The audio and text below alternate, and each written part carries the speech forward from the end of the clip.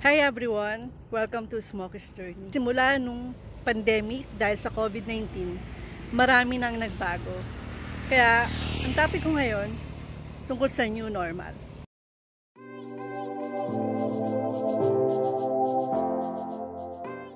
Coronavirus.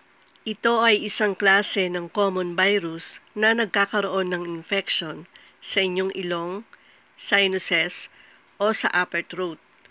Ang ibang coronaviruses ay hindi mapanganib. Pagkatapos ng December 2019 outbreak sa China, ang World Health Organization identified SARS-CoV-2 as a new type of coronavirus. Ang outbreak ay mabilis kumalat sa buong mundo. COVID-19 ay disease caused by SARS-CoV-2 na ayon sa mga doktor, ito ay respiratory tract infection. Nakakaapekto ito sa inyong upper respiratory tract katulad ng sinuses, nose, and throat, or lower respiratory tract, windpipe, and lungs. Nagsimula nitong March 16, 2020, nagsalita ang ating Pangulong Rodrigo Duterte na pinapatupad ang Enhanced Community Quarantine o ECQ. Ito ay total lockdown. Paghihigpit para maiwasan ang pagkalat ng lumalaking pandemic ng coronavirus disease 2019 sa ating bansa. Dahil dito, madami ang temporary closure of non-essential shops at businesses. Binago ng COVID-19 pandemic ang mga buhay natin. Mayaman man ang isang tao o mahirap, maganda ang trabaho o isang kahit isang tuka, apektado ng COVID-19 pandemic.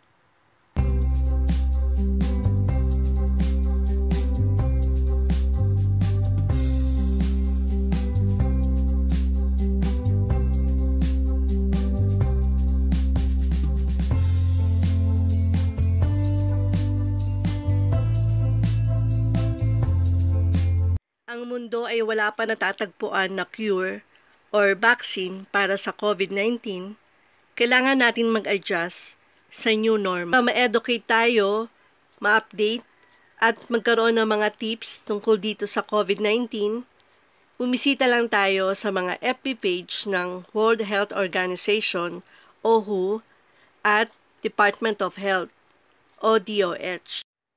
Lagi nating tandaan, practice physical distancing, wear mask kapag lalabas tayo, at laging maghugas ng kamay para maiwasan makakuha ng virus.